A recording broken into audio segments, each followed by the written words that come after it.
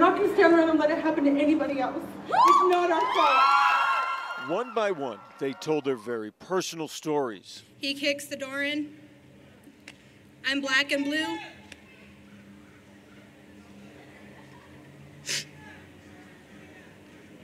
And that's all I remember. This crowd, proud to use the word slut and dress any way they wanted. You're dressed like a slut.